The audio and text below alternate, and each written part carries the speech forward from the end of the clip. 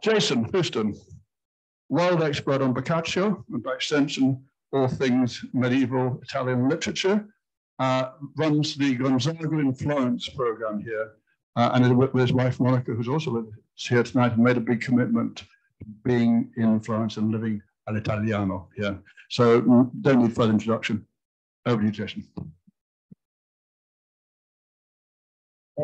Thank you, Simon. Can you all hear me with the microphone? Is that good in the back there?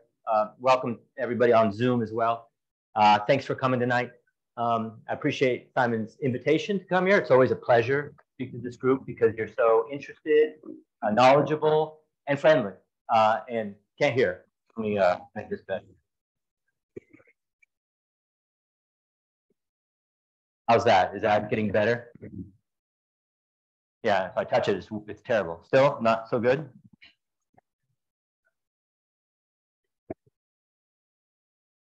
How about that? Now we can hear each other? Oh, you can hear me? I guess that's the important part. Okay. All right. Always great to come here to the British and speak to you. I appreciate Simon's introduction. I was reading the note he set out about tonight's event, in which he talked about the brilliant Professor Jason Houston. And I remarked to my wife, I said, well, that's awful high praise for me. But then I remembered that you British people use brilliant a lot more than we Americans use brilliant. And it means something quite different, I think, in British English and in American English. And then my lovely wife reminded me that in Britain, they talk about dinner rolls as brilliant. So, which is great, because it set the bar for me where it should be, that if I'm more interesting tonight than a dinner roll, I've done what I'm supposed to do. So let's hope so. So I'm going to be talking about groups of poets tonight, many of whom you know and you'll recognize. And I put this image of 6 poets up in a talk about 4 poets, which is really a talk about 3 poets, because that's what I'm investigating. And that's what I'm presenting to you tonight is work in progress. I've spoken here at the British before about my first big research project, my PhD dissertation that turned into a book, which was about Boccaccio as a dantista, about what Giovanni Boccaccio did, who I'm sure you've all heard of Boccaccio the Decameron, did in his work as an author, as an editor, as a biographer, as a commentator, to promote a cult of Dante. So I was interested, and still I'm interested, about how these great poets intersected and interacted in their lives when they were alive in the 14th century. The next project I undertook was, and I'm just finishing, is translating all of Boccaccio's letters from Latin to English for the first time, and a number of other of his smaller works that no one really reads. But now we'll not have the excuse that no one wants to read Boccaccio's Latin, because I've translated them with a colleague from Latin into English, and those will be published soon with Itati's press, the Harvard's villa up on the Porta Fiesole. And that got me reading Boccaccio's kind of intimate letters to friends and to colleagues during his life. And that's where I discovered what I'm going to be, or started me down the path of what I'm going to be presenting today, which is a story about how canons are formed, how we have this idea of who were the important poets of the 14th century in Italy, the Tre Corone Fiorentine, which I'll talk about. But I wanted to start with this image of 6, because these numbers change. And these numbers of, and these ideas of who are important poets and who are important figures in the history of literature change. And I want to maybe add a 7th. Or I want to remember that there actually was another figure, Zanobi da Strada, who in the 14th century was put up there with those other 3 poets. So this one is Vasari's Sei Poeti. So we have on the left Cino da Pistoia, followed by Guitone da Arezzo, who are poets that are Tuscan, not Florentine. Vasari is trying to create a Tuscan identity versus a Florentine identity. So he includes these non-Florentine poets. And then we've got the so-called Tre Corone Fiorentine, who we've all heard of. Petrarch with the royal crown, chubby little Boccaccio there in the back, and Dante on the right. And then another poet who Vasari adds, probably because some things that Boccaccio did also, a guy named Guido Cavalcanti, who's another Tuscan poet. So even here, we've got this concept of this group of poets that's changing and evolving. So what I want to talk about tonight is this guy who I added, not because I think he belongs there. I don't think he does belong there by merits, but because in an important period of Florentine history, the late 14th century, he was there. He was a part of that group. And I'm going to look at some evidence that is around town that you can go look at with your own eyes and provide you some details about why he was in the group and why he's no longer in the group. And that's going to be the story I want to tell tonight. Again, this is a work in progress for me. I'm thinking about, like I said, I'm meditating on the idea of canons. Why do we create groups? Who's creating these groups? What are the motives behind creating groups of illustrious poets or politicians or artists? Why is Michelangelo great if we're talking about art history? Who decided that? Well, sorry, I have something to do with that as well, but that's not my subject. My subject is poetry. So this idea of tre corone fiorentine. Have you heard of the three crowns of Florentine literature? Is that something you've heard of before? The Italian in the audience has heard of it for sure. Okay, this is a common, both ancient, meaning from the era, from the Middle Ages, but also contemporary designation for Dante, Petrarca, and Boccaccio, the three Florentine crowns. And the oldest citation we have is from this text I put up here in Italian, just to let you see some original Italian from the late 14th century by this Gherardi da Prato, who in an introduction to a work called Palazzo Lanfredini, which is a poem kind of modeled on the Divine Comedy, he says, "Scusami ancora la grandissima voglia che continuamente mi sprona." Excuse me, this desire that continually motivates me for the Italian language, the idioma materna. That's what's interesting to him, is that he's going to continue to write in Italian and not Latin. Con ogni posso sapere esaltare, because he wants to exalt the Italian language, just as come che da tre corone fiorentine principalmente già nobilitato ed essere si sia. So these tre corone fiorentine, he'll go on to explain, are Dante, Petrarca, and Boccaccio, who have exalted the Italian language by writing in the vernacular to a level of international literary excellence. So that's the oldest citation we have of these three people being connected to this idea of being three crowns. And it arises from the late 14th century. And it's connected to the fact that they were writing in Italian, and that their language, their use of Italian, was creating a noble language, a literary language that can compete with Latin. But that interest will change in deciding what's noble and what is worth recognizing in poetic nobility. So that's part of the story that's going to unfold here about Zanobi and his role. By the way, these are the three statues of the three Tre Corone Fiorentina. You might recognize them from the Uffizi Gallery, the Loggiato dei Uffizi, the area outside. This and Michelangelo's were the first three built. Dante's was the first statue placed, then Michelangelo, then Petrarch, then Boccaccio. So it shows their kind of centrality to this idea of Tuscan and Florentine excellence. And that was all done in the mid-19th century, around the time of the Risorgimento. Oh, we went backwards.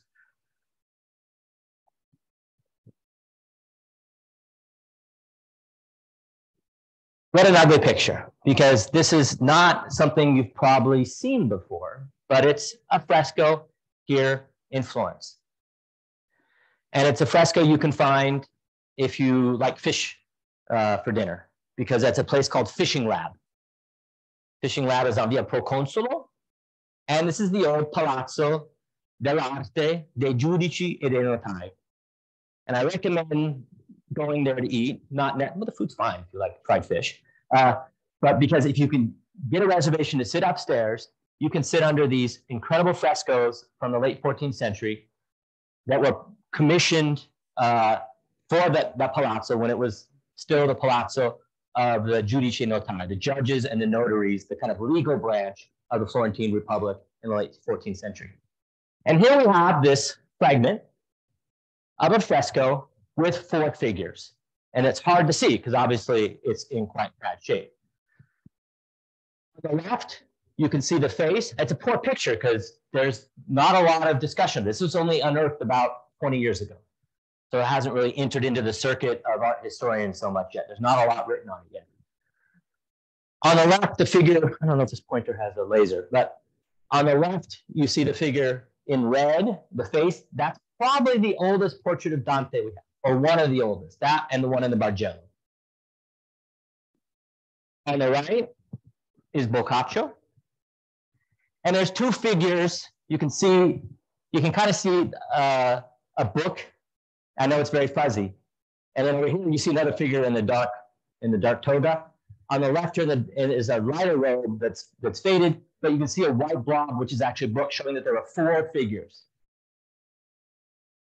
And these 4 figures, these other 2 missing, are Petrarch on the right and Zanobi da Strada on the left. So this was commissioned in the 14th century, late 14th century.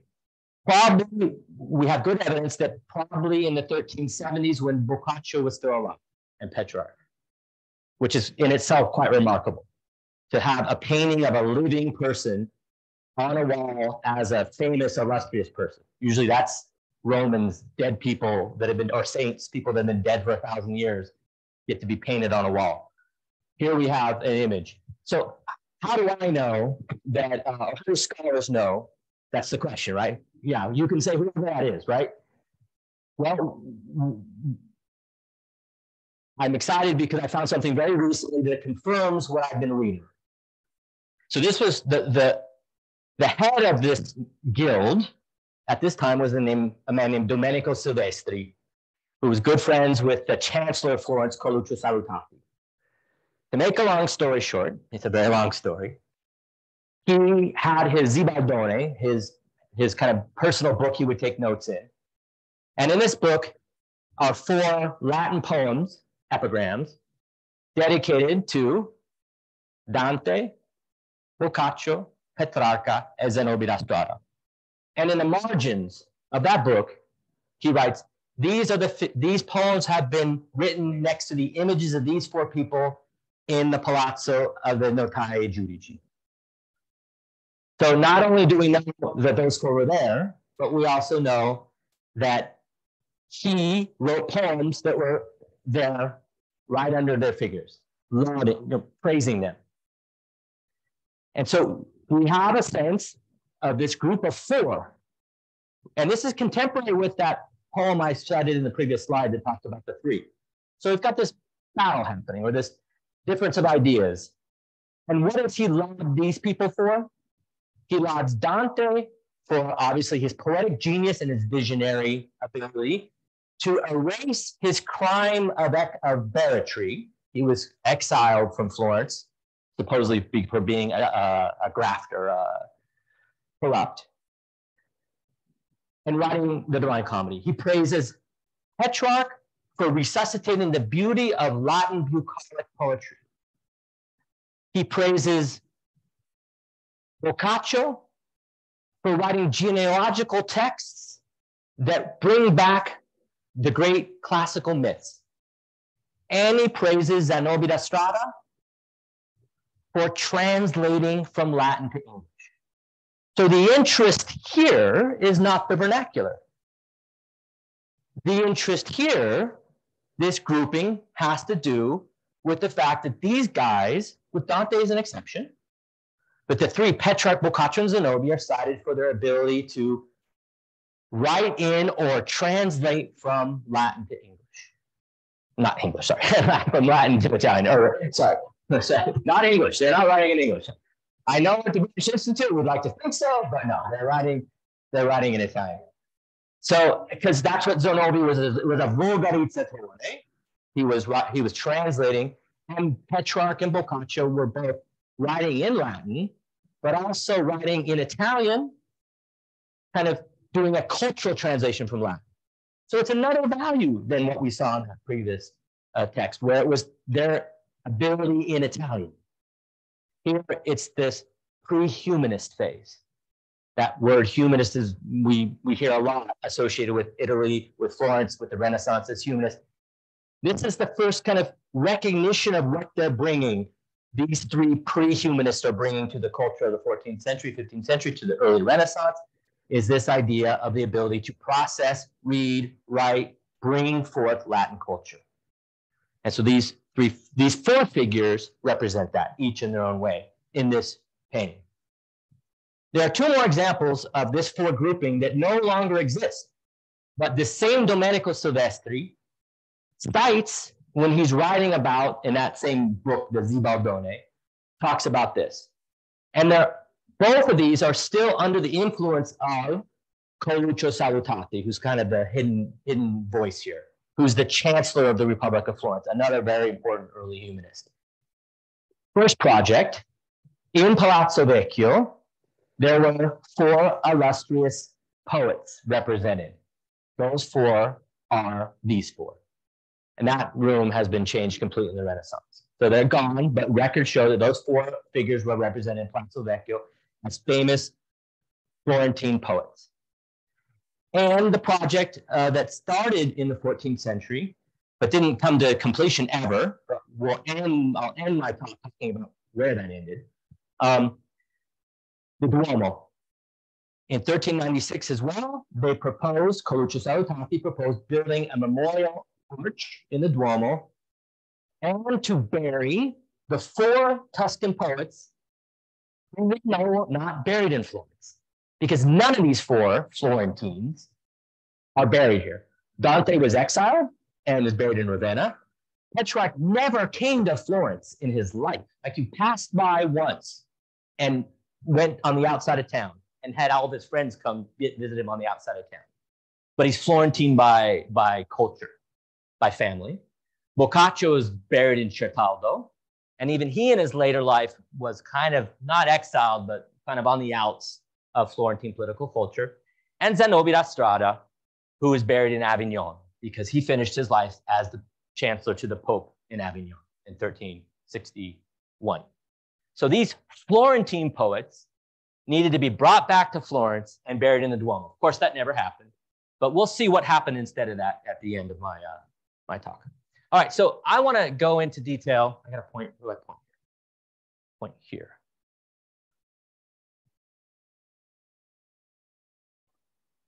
There we go. Oh, I went too fast. Look at that. Got to go back. Sorry, technology.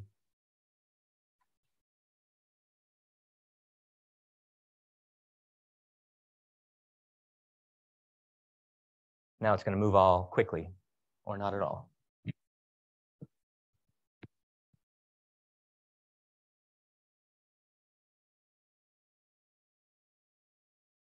All right, it's moving now.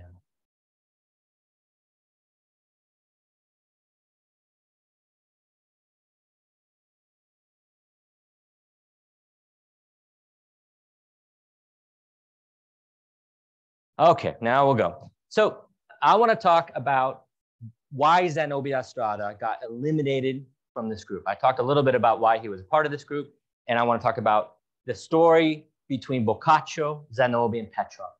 These four figures. Dante will leave to the end because he's kind of not contemporary with these folks.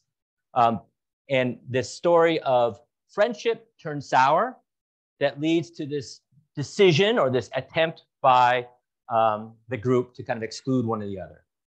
And this is the fruit of the work I did on the letters. Right, I gotta go ahead one slide, so let me hope it works. Okay, good. So friendship. Boccaccio and Zanobi were great friends. They're both were trained in Florence, studied in Florence under Zanobi's dad. Anybody know where Strada and Chianti is? That's Zanobi da Strada, Strada and Chianti. They both were from that area, and they both studied grammar, rhetoric, and logic with Zanobi's dad. And they were great friends, so much so that Boccaccio writes these letters to Zanobi. This is the work that I've been doing, translating, about how important their friendship was. And excuse me, we're going to be reading a little bit of text tonight because I'm a literary scholar, so that's what we do. I put some images up there to keep you interested, but I'm a words person. So this is Boccaccio to Zanobi in 1348. Zanobi's born in 1312, Boccaccio in 1313. So they're about the same age. So they're in their mid-30s here. Boccaccio says, how pious, how holy, how venerable is the spirit of friendship. Who could ever explain it in the proper words? Not I, even if God had given me 100 mouths, sounding with tongues and great genius and all of Helicon. Frequently, this friendship exceeds the law's most powerful nature. For although the highest mother of all things often joins together mortal bodies through blood relations, nevertheless, the divine spirit of Prometheus, who died in a vile prison because of his most clever trick, will not prevail in binding them together in the ancient manner of bodies unless this sweet spirit intervenes. So friendship is so important to Boccaccio, and he's expressing to Zanobi their friendship. How do they become such close friends? Not only they're in Florence at the same school together, but they're both moved to Naples at the same time, around 1330, because the Bardi Bank, and who they're all associated with, is doing business with King Robert of Naples.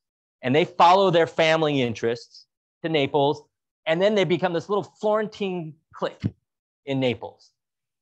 And there's a third person who we'll talk about later, but right now we'll focus on these two friends. And they dedicate themselves in Naples to literature. And they are experiencing French literature, courtly romance literature. Think of the Arthurian cycle, the Carolingian cycle, Chrétien de Troyes, the great French tradition of romance poetry. They're reading that in a French court in southern Italy with their Tuscan background. So this is a great melting pot of intellectual cultures, and they're at the center of it. And it really determines a lot about who Boccaccio is, this experience. But he makes friends, and he has this group with Zanobi. This same letter, look at how he finishes this letter about their friendship. Moreover, I beseech you by our friendship and by the faith of friendship that if your muse sang any new songs after my departure, let me see them. This is a lifelong occupation, that they're exchanging poems with each other. They're writing pieces of literature, the muse, so we assume poetry, but not only. Romance poems, epic poems, in Italian, probably in Latin. And this is a key we have to their friendship, is this exchange of literature between the two. We don't have any of Zanobi's literature. Why not? We have all of Boccaccio's. So a lot of what Boccaccio wrote in Naples is part of the canon of Italian literature. These romances, these epic poems, the Teseida, stuff that Chaucer stole, sorry. A lot of that was written in Naples under that Neapolitan culture. But Zanobi, we don't know. So it starts out in friendship, this relationship between the two. The third character is Niccolò Acciaioli, who was part of this Florentine group that went to Naples. Niccolò Acciaioli comes from the banker family. So he's the rich one of the three. And he's not so interested in letters, in writing poetry. He's interested in making a career. And he does. Probably because he was sleeping with the king's wife. But for other reasons, he rises quite quickly in the kingdom of Naples, which means all of southern Italy, Sicily, a lot of what is now Greece and Turkey and Bulgaria and Albania, the old Thrace, was all part of this kingdom of Naples, a huge swath of territory. And Niccolò, at the court in Naples, with his two buddies, Zanobi and Boccaccio, he makes a political play and rises to the level of being the grand seneschal of the kingdom of Naples by the 1340s. So while Zanobi and Boccaccio are writing letters back and forth and practicing their poetry and writing a little bit of epic poem in French, a little bit in Italian, a little bit in Latin, Niccolò Acciaioli is making tons of money, is a general, he's out on the battlefield, sleeping with who he needs to sleep with to get to the top of this huge dynasty. He becomes super rich. And he comes from a rich family already. So by the time Boccaccio and Zanobi come back to Florence in the early 1340s, they come back in 1340, they're both interested in having Niccolò's support, patronage. So this idea that you're going to hear about the Medici next week, you all know that patronage drives Renaissance art.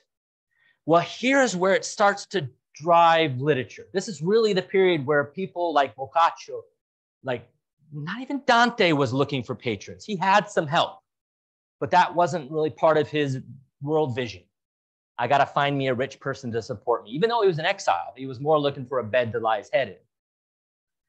These guys are looking for a patron. And Zanobi is the one that hooks Niccolo as his patron. So much that Zanobi becomes the court poet for Niccolo Acciaioli in Naples. But Boccaccio wants a little bit of piece of the action. So here's a letter we have from Boccaccio to Niccolo Acciaioli. See, in 1341. So just briefly after he returns to Florence. Now, Niccolo's not back in Florence. He's making money around the Mediterranean, winning wars. Listen to how he addresses Niccolo. He's asking for his patronage. I swear to you by my stricken heart that no differently was the departure of Aeneas, sad to Carthaginian Dido, than was yours to me. Similarly, the return of Ulysses was awaited with no greater desire by Penelope than yours by me. My God, basta, ooh. Right. Impossible. No, so he's the big hero. Boccaccio's the little wife at home waiting for him to come and make everything right. Come back to Florence, or at least send me some money while you're here. Just as Alexander the Great transmuted the pirate Antigone's bad fortune into good, in this way I hope you can change mine. Can you help me out a little bit? Boccaccio's complaining about money all the time. Up to his death, he's complaining about money. He does all right, though, actually, but he's always looking for some support. And here he's asking to convert friendship into patronage, like his buddy Zanobi did. But it doesn't really work. And we'll see as we go along that this friendship and patronage turns into something else. Anger. Why did I put the Certosa up here? Because at the beginning, it did work a little bit. So in 1342, Acciaioli commissions Boccaccio to be his lawyer, his procuratore, because Acciaioli is so freaking rich, he doesn't want to come back to Florence because of the taxes. Sound familiar? So he says, I'm going to start a monastery, wink, wink, outside of town, and I'm going to buy up all the land around it because it's going to be a Carthusian monastery that can't have any contact with people. Those Carthusians, they like to stay in the middle of nowhere and have no contact. So I've got to buy this whole swath of land called Galluzzo now, and I'm going to build a monastery called the Certosa di Galluzzo. And so Acciaioli gives power of attorney to Boccaccio, who signs the documents for the purchase of the land that becomes the Certosa Galluzzo and the city of Galluzzo. So he gets a little bit something. He probably takes a nice percentage. He's a lawyer. Takes a percentage. Sorry, lawyers in the room. He takes a percentage off that. But that's really the end of that we hear about them working together. Until I'm jumping ahead chronologically just to finish this part of the story, then I'll go back a little bit. Because Boccaccio now, later in life, after Zanobi dies in 1365, Acciaioli says, now, Boccaccio, you can be my court poet, now that Zanobi's dead. Come down to Naples. I'll treat you right. You can have all the things you wanted to have before. It doesn't go so well for Boccaccio. And I'm going to read you some long passages because they're Boccaccio at his greatest, his best. We love Boccaccio for telling a good story. And this is a letter that Boccaccio wrote in response to the treatment he received by Niccolo Acciaioli in Naples, which wasn't very good. So this is the people that Niccolo made him eat with, not at the noble table, but I call them gluttons and gobblers, playboys, muleteers, and field hands, cooks and dishwashers, in other words, dogs of the court and domestic mice, the greatest consumers of leftovers. What an insult. Now here, now there, they run about filling the house with the grating mooing of cows. And that which was most difficult for my sight and smell, they would often break the pitchers and vases of wine, softening the dirt below, so that their feet mixed with wine and dirt, creating a mud that filled the air with a place with a fetid odor. Alas, how many times was my stomach not only irritated, but also forced to vomit. This letter is 17,000 words long. It's a book. Just one letter, but it's a book for me. I had translated it over 6 months of complaints about how he was treated by Niccolo Acciaioli, trying to make good on this patronage. More, just because it's fun. And this is making fun of Niccolo Acciaioli for his attempts, well, for his feeling like he's a lord. We often see him sit among the most important men speaking and reciting little stories that make the ladies already know, that the ladies already know, because I wrote them, is what Boccaccio is saying, right? I wrote the Decameron. They already know these stories. And sometimes he spits out some words that sound like he knows Latin. And he makes a show of his books and reads his bad poetry. For these things, not to mention the others, should I not be horrified to use my best style to praise him? Am I going to be a patron of this guy? Or a client of this guy? And the enemy of the muses, well, I say he's my friend. May God forbid that this shame come to my quill. And I should not fear that you, who are a literate man, he's not writing to Niccolo, he's writing to a friend in common, should be surprised at this. So this conversion to patronage doesn't go so well. And we'll finish, I think there's one more. And this is about Zanobi, who's recently died. Because Zanobi was his court poet and was his client. And remember, Boccaccio wanted to be his client, but couldn't be. So this is building up this rivalry that is going to come to fruition here. Moreover, he's talking about all the things that Acciaioli thinks he's done that are great. Moreover, he has given Cordian, this is the bucolic name for Zanobi da Strada, this is his pen name.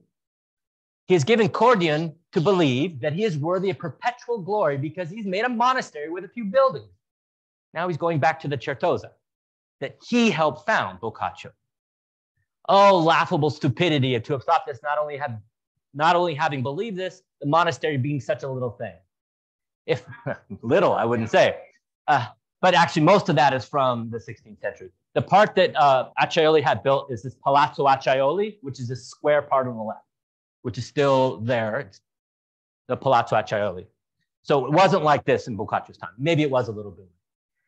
If I know the habits of this man, I think he has trusted entirely the words of Cordian, who has said that he has built a glorious thing like the Tower of Babylon in the east, or the pyramids of Egypt, or the mausoleum of Halicarnassus. So Boccaccio is so mad he's ridiculing not only Acciaioli and now Zanobi for praising this guy who thinks he's all that, but he's also going back on something that he himself, Boccaccio, had a hand in, right? Boccaccio himself was the person that was part of this tax scheme to help Acciaioli get all of his money back in Tuscany without paying taxes on it by building a monastery.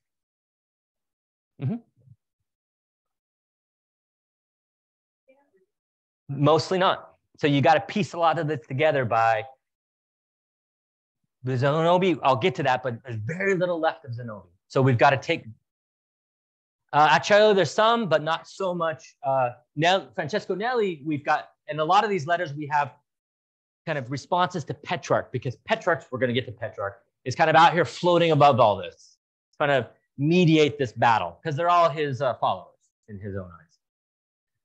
So Boccaccio's mad about this, about Zanobi, and about this this problem with his patron. So I'm going to try to skip ahead without skipping too far. So bear with me. I got to be patient, which I'm not patient. So we're going to talk about Petrarch now, if I can get to the right slide, who you all probably know.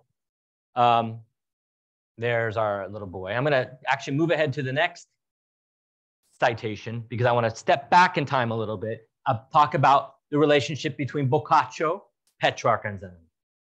Because Tre Corone Fiorentine, Boccaccio, Dante, and Petrarch, and this fourth figure. So what do we know about Petrarch? He was an incredible humanist.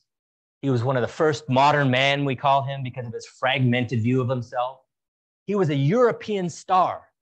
He bounces around, not from small court, but from papal court to imperial court to Rome. The papacy wasn't in Rome, but at that time it was in Avignon. I called it Babylon. That's what he would have called it. So Petrarch is playing at the highest level, and he's so important. He doesn't need patrons anymore. The miracle of Petrarch is that he starts as a patron of a very important family, the Colonna family, but then convinces enough people to give him fixed positions that have annuities that he doesn't need patrons anymore. So he's the bishop here and the count there. He's got all, he's not a count anywhere, but he's got a lot of ecclesiastical benefices that he accumulates, that he becomes rich just every month by the checks that come in, so he can forget about his patrons. So that's the miracle of Petrarch. An important figure, so important that he's crowned the poet laureate of Rome for the first time since the 2nd century. And Boccaccio writes about this. And this is what he says about the coronation of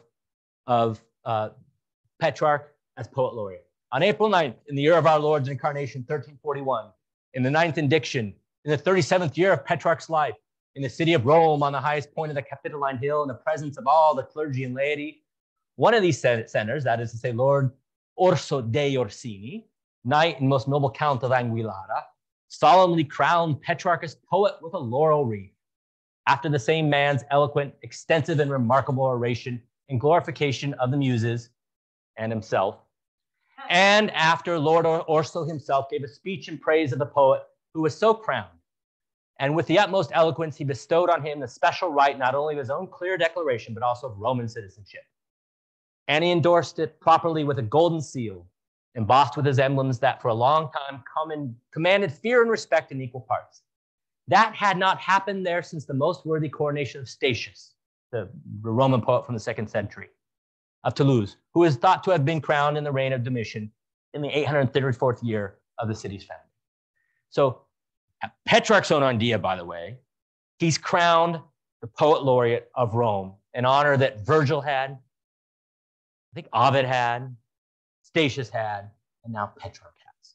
And this is the kind of calling card for Petrarch to go anywhere he wants in the world. And this is Petrarch, the poet laureate. But what happens? I went too far ahead again. This is the best quote of them all, of course. We can't miss this one. This is the quote of them all.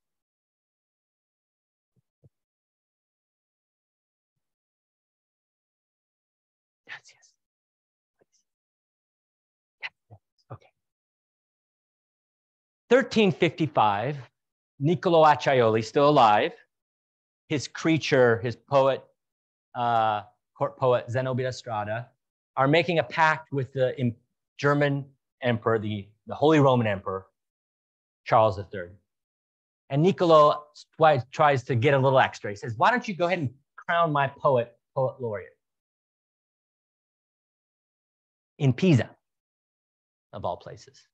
So certainly in 1350, certain enough, in 1355, Zenobia Strada is crowned poet laureate by Emperor Charles III in Pisa. You think that sat well with Petrarch? No. It didn't set well with Boccaccio either. So here's a letter from 1369, after Zenobi's dead, after Niccolo Acciaioli's dead, but Petrarch and he are still alive. And here's Boccaccio writing to a young humanist in Sicily, Jacopo Pizinga, saying what you need to do to be a great poet and a great humanist. And I've skipped a lot, but what he says is, read the great Tuscan poets. Read Dante. Read Petrarch. He doesn't say read me, but you're reading me right now. You're reading my letter. Don't read Zenobia. Desirous of glory, he, Zenobia, flew away to honors that I'm not sure he merited. And bringing down an ancient right, he took on his brow the Pisan, not Roman laurel, from Bohemian Caesar. Content to be pleasing to one man, Niccolo Acciaioli, for a few poems, he came to regret having taken this honor. Attracted by the desire for gold, he moved to Western Babylon, Avignon, and fell silent, died. So Boccaccio changes the story. In this letter that's reproduced many times in many manuscripts, because it's Boccaccio, he tells everyone, specifically this Jacopo Pizinga, but these letters are meant to be read publicly. Zenobia doesn't belong, because he took the laurel crown, which was Petrarch's, and he didn't deserve it. And he didn't write enough poetry. Remember this question about translation doesn't count, perhaps. So Boccaccio is somewhere in between there. Okay. So the question, a question is, how influential could Boccaccio be? How is one letter going to change the course of history? The fact that he's a poet laureate, that he's already represented in these years, he's being represented in the places I talked to you about. That's what I'm trying to discover. And I'm not there. This letter is one of the most repeated letters, but there's also the stuff we as historians, literary historians, can never know: word of mouth. Boccaccio is part of a circle of people that includes Petrarch and many others that are exchanging letters formally, but are also exchanging information amongst themselves. And this decision to exclude Zanobi must have had some importance. I said to you before, nothing of his exists, not because he didn't write it, because no one's looked. There are some poems we found that are in like Archivo Storico Lombardo, a small publication from 1867. But he's been erased from literary history, like the person you talked about last week. There are all these folks that for some reason, Simon was telling me this was the week of obscure figures at the British Institute. Right, it doesn't mean they didn't write. I can't say about his literary value. Maybe he was just a bad poet, but we don't know because his works haven't been collected and edited and published. If I had more time, it'd be something maybe I could do, but it's a challenge. You have to go look. So we know there's stuff out there. His most important contribution was the translation of the Moralian Job. If you know, that's a book that's about this thick, Pope Gregory the Great into Italian from Latin. And the Dream of Scipio, the Ciceronian text. So he adds an importance, but it's this fact that he took the laurel crown and offended Petrarch and offended Boccaccio in that way. So I said we would go back to Dante because we're talking about the Corone. So I want to finish and talk a little bit about why Florence cares so much about poets and why perhaps Zanobi's been forgotten in light of all that we've heard about. This is what came of that project of 1396 to bring Dante, Boccaccio, Zanobi, and Petrarch's bones back to the Duomo. This painting is a direct result of that. It was commissioned in 1460 as a response to this by Leonardo Bruno, who came after Colucci Salutati, to recognize the birthday of Dante, 1465, 1265 Dante's born. So 200 years later, Florence wants to recognize Dante for his contribution, even though they've exiled him. And I put these lines up here, which are from Dante from Canto 25 of Paradise, where he talks about why and in what condition he'd ever want to come back to Florence. Because he was in exile and he could have come back at any point if he would have admitted his guilt and paid a penalty. But he never did. He never did. And because in the end of his life, he finishes Paradiso when he's almost dead in 1321. Canto 25 of Paradiso, so 8 canti from the end of it. He talks finally about what conditions he would want to come back to Florence. If it should come that this sacred poem, Divine Comedy, this work so shared by heaven and earth, that it has made me lean through these long years of exile, can ever come to the cruelty that bars me from the fair sheepfold where I slept, a lamb opposed to the wolves that wear on it, the political problems that Dante had in Florence.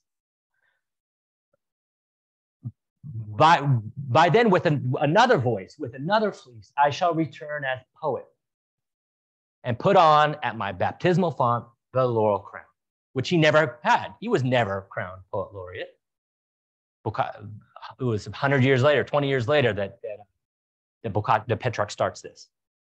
But I want you to note that Dante says, I can't come back as a political figure. Dante was exiled because he was a political figure. And he was on the wrong side of a spat between two parts of Guelphs. He says, I'm done with politics. I want to come back as a poet. So Dante himself creates this idea of a citizenship based on poetic genius, based on poetic ability, based on the ability to be a moral, ethical poet for Florence. And Boccaccio in his own way and Petrarch in his own way want to follow this. Zanobi, we don't know. We don't know whether he did or not.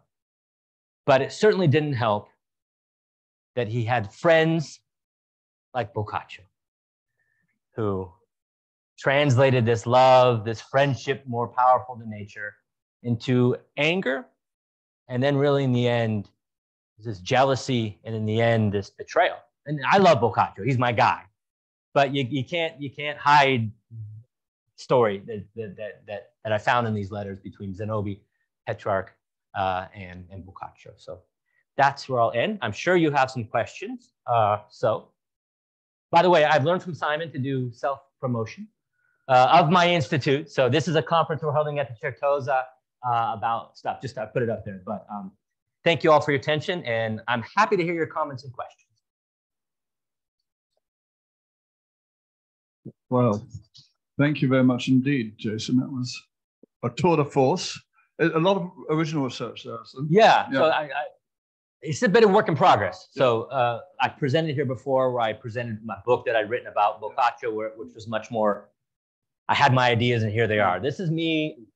This is a work in progress. I'm trying to figure out how these groupings are made and pull some evidence out from the record. Yeah. And is anybody else working on Zanobi? Oddly enough, no. No, yes, there are some folks that there's a young scholar named Valentina Rovere, who's actually in Finland now, but she's from Milan, that's working on Zanobi as well. People know about him in these circles. But again, a young person needs to get an edition together of his works, because we need to be able to read them and make that judgment, I think. Yeah. Fascinating. Anyhow, as always, if you're on the Zoom and want to talk to us, you can unmute yourself and talk, and we'll hear you in the room. Or you can put something in the comments, and I'll in the chat, and I'll pick it up for you and read it out. But in the room, as we're already getting, the hands are going up, so we'll go straight to. Yeah. Fantastic talk. This was really, really enlightening. Thank you. But my question, you commented that Petrarch kind of mediated between all this. Are there letters from Petrarch that discussed whose side of this that he was on? Or Petrarch, thanks for the question, because it's part I had to cut. Petrarch doesn't come out and say, here's what he says about Zanobi's crowning as poet laureate. He says two things. He says to Zanobi himself, he says, do you think Germans should be deciding about Italian poets? Because that's Charles of Bohemia is a German emperor. Well, I guess we call it a Czech or whatever, but a non-Italian, non-Latin. So he says to Zanobi as a subtle critique. Do you really think Germans should be doing this? Really subtle, yeah. And then both in a less vehement moment, Boccaccio in 1355 and Petrarch at the same time says, okay, Zanobi, you've got the laurel crown. Well, write something.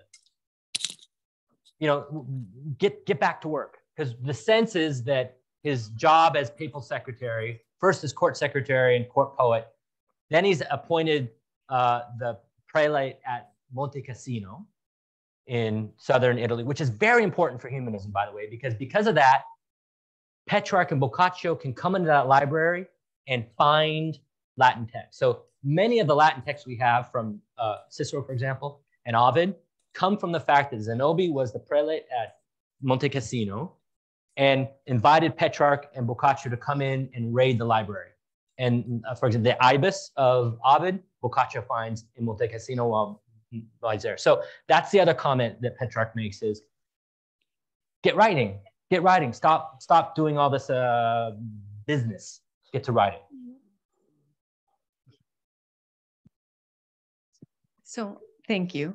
My question is, if Boccaccio was seen as the better poet, why did Accioli choose Zanobi as his court poet and not Boccaccio? I wish I knew. I can speculate. Yeah, great question. Yeah, these are the things that come out when you start to deal with this kind of level of this friendship, because it truly was a friendship from what we understand. I can speculate that one unfortunate reason is that Boccaccio's a bastard. He's born, he doesn't know who his mom is. He's kind of a natural son of his dad, although his dad completely brings him into the family. He doesn't have the prereq, the pedigree, maybe to hold some of the positions that Acciaiuoli, or have some of the meetings that Acciaiuoli expects of his court poet, to play on that level of kind of ambassadorial role. That would be my off the first thought. I've never asked that question to myself before. It's so impactful, right? Well, yeah, but again, this idea of literary patronage is in the becoming. Like I said, Dante, who dies in 1321, this wasn't even a thought. Maybe towards the end of his life, he realizes that he's beholden a little bit to the people that have hosted him, and he thanks them in Paradiso. He does in Canto 17. But this idea that we have of the Medici idea of I'm the patron, you're the client, isn't there yet. So maybe Boccaccio's not playing his cards right. He's not thinking in those terms when he's a 30, 28, 29-year-old, having his fun down in Naples, and maybe Zanobi is. So there's probably some personal dynamics going on there. And we definitely know that Boccaccio is the much more committed author. He's much more interested in writing than doing the things that functionaries of a court need to do. Okay. We got two more to go here and then here. Just a quick question. When did the concept of poet laureate become political? The Roman Virgil was a political poet, right? I'm not a classicist, so I don't want to invade too much on that, but I think it's always been. It's the state poet. How can it not be political, right? Especially in the Roman period, where the emperors are choosing the poets. I don't know who the first poet laureate is crowned. I don't have that information, so I can't weigh in. But I think it's always political. I would say that. Yeah, maybe not today.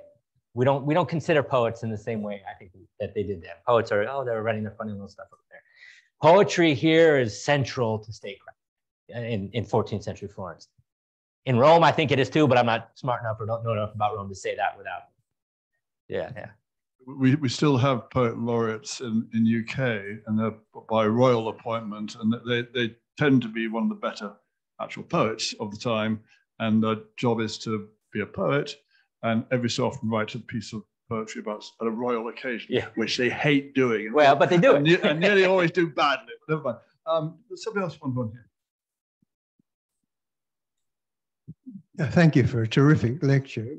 You mentioned early the distinction between poetry and translations, and dropped it. I'm just wondering, what was the significance of that difference?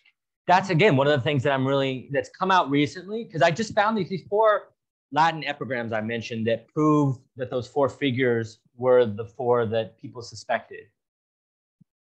That spurred me to this question because it talks about Zanobi in terms of his translating ability. I forget, it's a very particular verb that he uses. Yeah, he says, I haven't even gotten around to translating them into English yet, but he says, potuit cuntos modulamini vates equiperare. You could equate, it's a navigational term, balance between the many different poets from different times.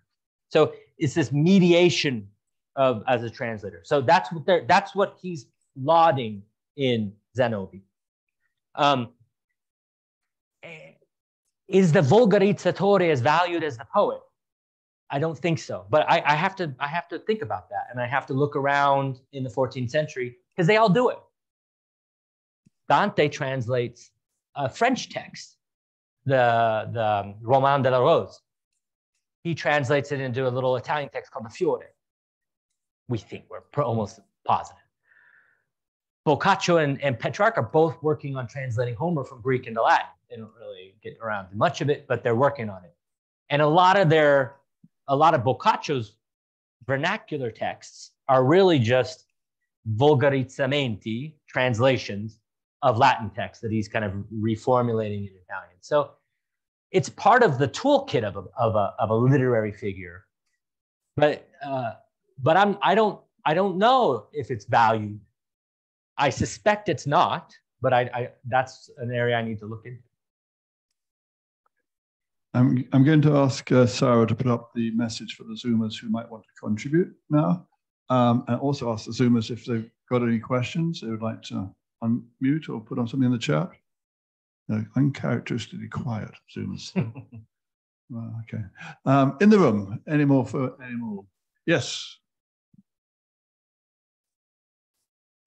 Thank you very much for a fantastic lecture. I was interested in the quote from one of the letters where, attracted by the desire of gold, he moved to Western Babylon and fell silent. And I just wondered what that meant. You know, did he die, or, you know, can you explain that? Yeah, I can. And another comment just at the same time was the change in poetry from the time when they were young men in Naples together and Boccaccio's great love affair during that time. And how did poetry change between that time and when Zenobie became poet laureate? Mm-hmm. Thanks very much. Yeah, you're right on the first one. You're right. He dies early. He dies in 1361. So he's born in 13. I said 1314 or 13. He's 1 year younger than Boccaccio. 1314. So he 49 or 59. What's that? Someone do the math for me. Okay, he dies young. So he does die young. No, he doesn't say he regrets it. He Let's go back. Let's go to the text. Can we go to the text? I have it written. Oh, yeah. Well, he said he was envious of glory. Avidius Gloriae is the beginning of that. Yeah. He regretted it. Okay. It's a work in progress. I need that. It's a work in progress. So I haven't thought about that regret yet. But I think it has to do with the exhortations that Boccaccio and Petrarch make to him in 1355 to write more. Because he's papal chancellor. He's in Avignon running the papal court. So there's no time for writing. And it's a bit unfair. It's a bit like asking all those bishops to do some bishoping. I mean, one of the things that emerges immediately is that Dante belongs to a different generation. It's for Boccaccio and Dante were from Florence and so on. But and Dante himself was rather strange insofar as he lived at these very provincial courts. I mean, he was out of it. But at the same time, after his death, he had this enormous success. So first of all, we're dealing with the oddity and greatness of Dante, mm-hmm. and the attempt to normalize him, if you like. But also that there is an enormous difference that Petrarch himself wanted, self-consciously wanted in comparison with Dante, mm-hmm. of his generation and humanism. And the way Boccaccio was very much in that kind of a republic of letters. You see, the one thing that worries me about this anger, envy, and when you read the actual authorities that are given, the language is not of that kind. It's in friendship, it's about equality. And after all, Petrarch would probably, perhaps Boccaccio, had read Cicero's De Amicitia. It's all based on other with authorities. And when we come to the question of munificence, the quotation you give was that as Alexander brought good fortune, well, that's not personalized, please help me. That's if you help me, you will be as great, full of virtue as Alexander, virtu. And what runs through all those and hovers even over Petrarch is fortuna, fate. And even that comes across in friendship. That is virtue has to stand against the passing of all misfortunes, one after another. I won't call it stoicism, but it's interesting that Dante, for example, sees fortuna as blind, and you can do nothing about it. For Petrarch and Boccaccio, virtue is to some extent to be indifferent or to stand above this. Why Zenobie stands in a totally different vulgar world outside the Republic of Letters is he's interested in gold. And if anything, gold comes, it goes. It's not part of yourself. It's not part of your virtue. And I could go on. No, you can, and I would like you to. Yeah, no, I will finish with this. I mean, of the authorities, the situation is odd because for most of us, Dante stands as supreme, but as a very odd model. I mean, a very odd. Whereas for Bembo and the Renaissance, it's Petrarch that stands as the auctores. So he was crowned on Boccaccio. Yes. For prose. Yes. But it's not Petrarch of the Latin, but it's Patrick. It's the Tuscan. But now we're already 100 years later. It's the Tuscan language. Now we're in Vasari time. We're in Vasari time. Yeah. No, this is great. This shows me that I'll have readers if I ever publish it, right? And excited and participatory. I can't respond to all this. No. I agree with you, and I think that there's the pitfall here of psychologizing these people, and so I have to be aware of that. And I'll say that the authority thing is well taken, especially that quote about friendship is absolutely stolen straight from Cicero. I would say that letter, the last one, about the envious of glory, the quote I wanted you all to read, the most important one, that's not a model. And I would say that's Boccaccio doing some cultural politics for Petrarch and himself. And that's why I think it's so important, because it's not, oh, I can trace this back. It's not even Ovid would say anything like that. Say he was having these, what was absolutely typical of Petrarch is that he served a princely cardinal.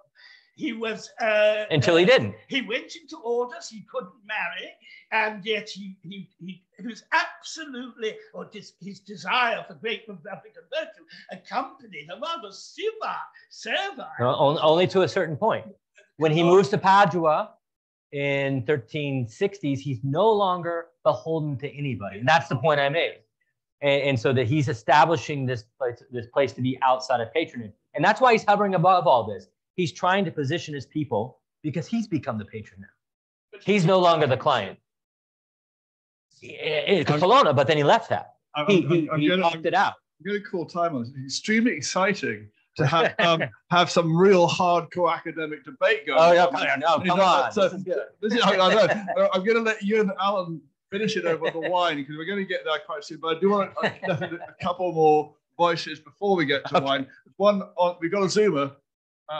Brenda, who never lets us down, has come in with, you said that Dante was never crowned poet laureate, yet we always see him wearing the laurel crown. Is that because of Boccaccio's biography? That's partially because of Boccaccio's biography, absolutely. In the Trattatello Laudi di Dante, which is the biography that Boccaccio writes, he says, damn it, we missed it. We really screwed up Florence, and we should have given him the laurel crown. And so I think it's reductive to say it's because of Boccaccio, but certainly he's part of this politicization, part of this cultural move to recuperate Dante back into the Florentine. Absolutely. They realized they really missed out on that one. Yeah, well, yeah. And has the bones. Absolutely. And we're just got to get those bones back. Did he want him alive? You're not going to get him back. They're still fighting over that.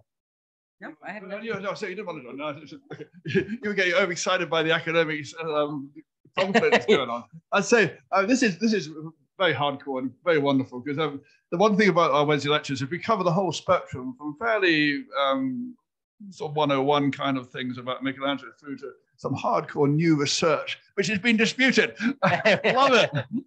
Actively being disputed. That's great. That's very good. Okay, we will. You guys can continue that after the session. Yeah, well, Mamma Mia. Maybe we should have a new series of setting up academic catfights. That'd be pretty good. Does anyone else have a less inflammatory question or a comment to share with us? No, his was not inflammatory. No, absolutely not at all. No, absolutely. And also pointing out that I was that letter about the one where he solicits the patronage, the Alessandro Corti.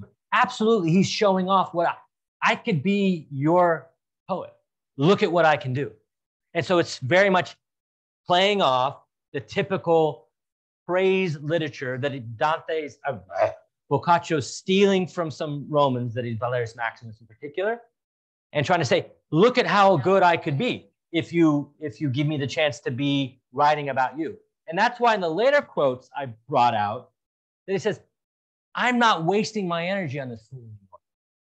But how does he do it? In a 17,000 word letter, which is a show off. Look what you missed, Niccolo. Look what you could have had. Look how good I am. What's Zanobi doing? Well, it's the virtuosity which made Petrarch translate the last story in. Don't get, now you're going to get me mad. Now you're going to get me mad. He's talking about Petrarch translates the Decameron into Latin and changes the story, just like Chaucer. Okay, so Petrarch versus Boccaccio. It's going to be a good punch up afterwards of the wine. That's fine. Before we move on to the wine and punch up, and those in the room are welcome to come and watch this. Pay extra pay for that. Yeah. I'm not shedding blood for nothing. No, Zanobi. We've got a pool of mud for you to wrestle in this thing. That's perfect. Has anyone else got any last thoughts before we wrap? I think it's hard out to follow this. It's really good. Yeah, it's brilliant. Thanks, Alan, a lot for your contribution. That's really enlivened the debate, and it will continue for sure. That's great. It just remains really to thank Jason hugely for. Thank you. For giving so generously of your time and sharing this Virgin research with us. Very exciting indeed. More great things to come as we go on. Our usual mixed diet of beautiful music, current affairs, academics, history of art stories, whatever. Keep it coming. And for those in the room, Frescobaldi are our partners this month, and so we've got some nice white wine from Frescobaldi through there for you. And then we'll see some of you tomorrow, some of you next week, whenever. Bye, Zoomers, and have a glass of wine on me at home. Bye. Yeah.